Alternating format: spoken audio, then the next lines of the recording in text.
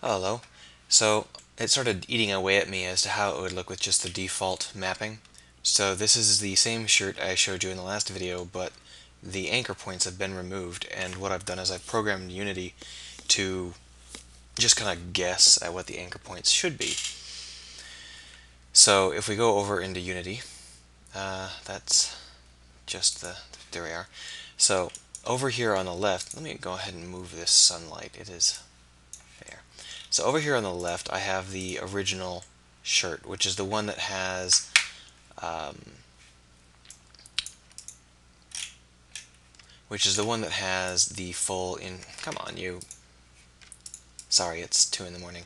It's the one that has the full interior mesh here, which you used for anchoring. And the reason that I wanted to use the full interior mesh was specifically so that I could get the hanging belly that I was talking about. And I mentioned that if I didn't do that, I'd get a tucked in shirt.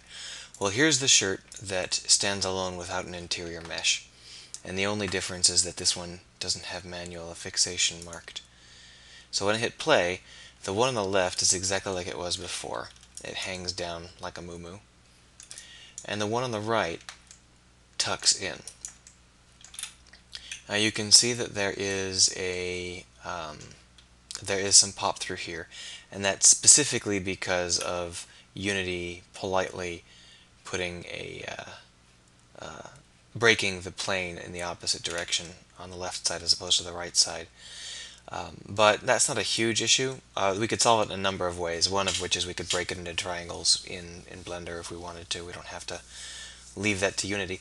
And the other thing we could do is I left that very low density specifically because I was going to let it hang and therefore it didn't need any density. So if I was going to have a shirt which attached to the skin there, I would put a much higher density mesh and that would solve the problem. But you can see that it tucks in with the belly.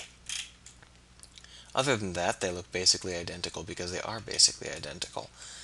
And the result is that this can be used to knock out models very, very rapidly without worrying about syncing up perfectly to the underlying mesh.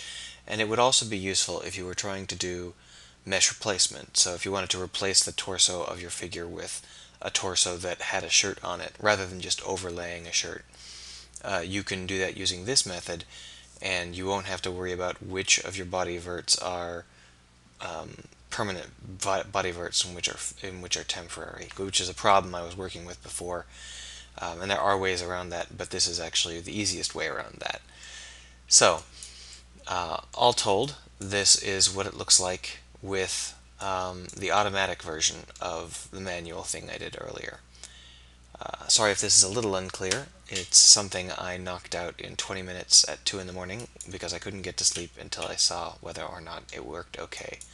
And I think it'd work okay in every situation except the one I specifically designed to show off why it wouldn't work okay.